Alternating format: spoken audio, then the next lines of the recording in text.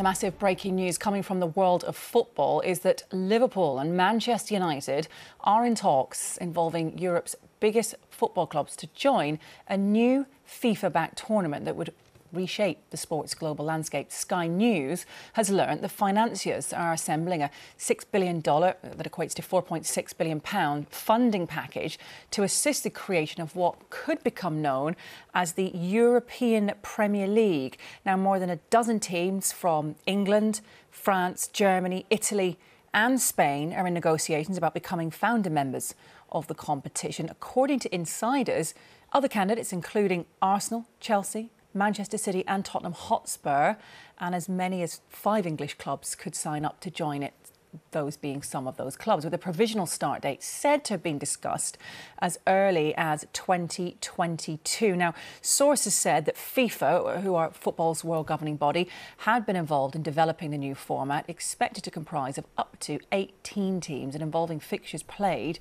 during the regular European season as well. The top placed teams in the league would then play in a knockout format to conclude the tournament, with prize money for the winners expected to be worth hundreds of millions of pounds each year. And one football industry figure said that a formal announcement about the plans was possible as soon as the end of this month, although on Tuesday a number of key details, including the full list of participating clubs, had yet to be finalised. The plans could in fact still fall apart. Now, the source described it as potentially the most important development in world club football for decades.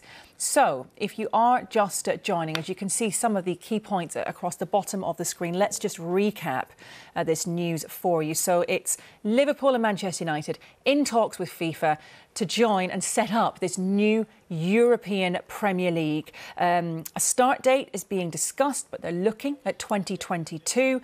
FIFA have been involved in developing the new format, which has fixtures being played throughout a regular football season, so a regular European season. I know they differ slightly across Europe. FIFA and the UEFA have been contacted by Sky News, and our colleague Mark Kleiman broke the story and has been very much at the heart of this story that we are just bringing you right now. Let's speak to Mark. We have been breaking down some of these key points, but what is your understanding of this and how it all came about and how quickly this is moving as well?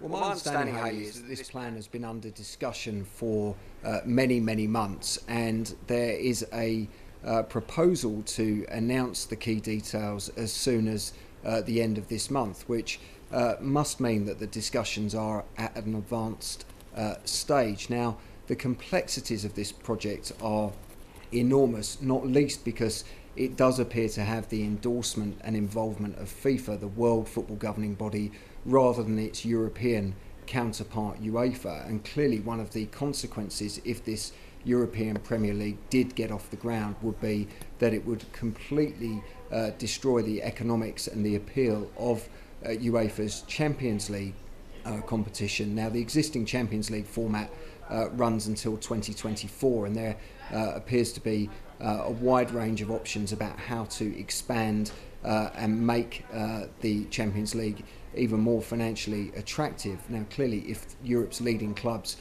which I understand will include Liverpool and Manchester United, if they sign up to this new project, if those teams are no longer part of the Champions League, then clearly that would have a pretty disastrous impact on UEFA's flagship club tournament. Now, my understanding about the details of the European Premier League are that it would include up to 18 teams. They would play in a round-robin format, probably in midweek fixtures during the European football season, with some form of knockout or knockout format at the end of the league season. So you're talking about potentially a European club football season comprising at least 34 games, which would add significantly to the burden on English clubs in particular, given the size of the English Premier League. I think that we can assume that that was one of the reasons why last week we saw in Project Big Picture the proposal to reduce the number of Premier League teams from 20 to 18. The finances behind this new project are very significant indeed. Now, my understanding is that JP Morgan, the Wall Street bank, has been in discussions about providing a debt package worth up to $6 billion. That would be about £4.6 billion to fund the cost of launching the new European Premier League. That money will be repaid from future broadcast income. I have to say there is some doubt, given the economic environment that is facing Europe because of the coronavirus crisis. There has to be some doubt about the optics of this new project, given that it would make many of Europe's richest football clubs that much wealthier, particularly at the expense of their competitors in their domestic leagues. One thing I should clarify is that because this new European Premier League project is envisaged to be played during the week, it wouldn't be a breakaway from domestic leagues. Of course, over the years there's been lots of talk about a European Super League replacing domestic European leagues. That's not my understanding of this current project. As I say, there is a possibility that this could have been announced within the next few weeks.